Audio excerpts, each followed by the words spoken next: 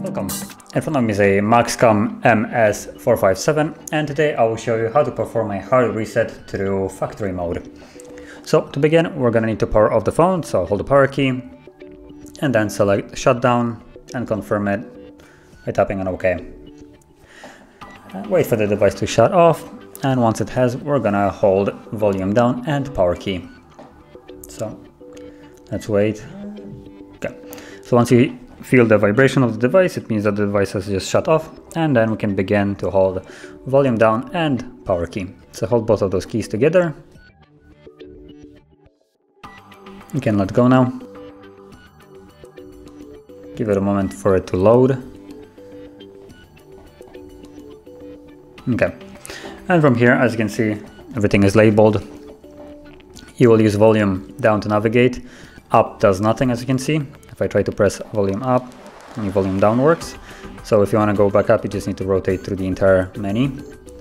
And from here, what you want to do a hard reset of the device is select clear eMMC, which is right here, and confirm mode with the power key. So once you have selected it, you can press power key. As you can see, formatting data, just give it a moment, it will soon after shut off and then begin the process in the background, making it look like it's basically rebooting. So just be patient, it will take a little bit longer than it normally takes the device to actually turn on. And once it's finished, we should be greeted by the Android setup screen. So I'll be back once that is actually visible.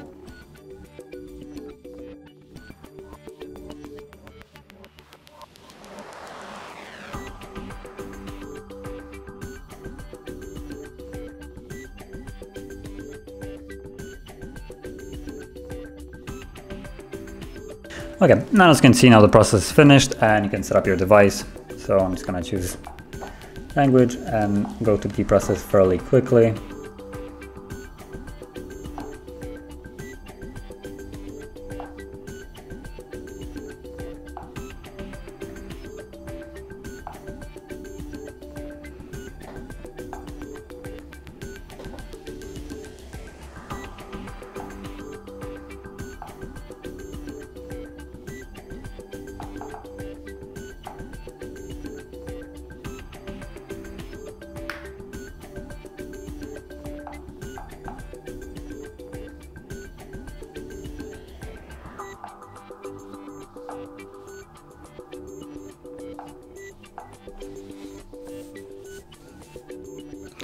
And as you can see, now we're finished with the setup and the device is fully reset and ready to be used again.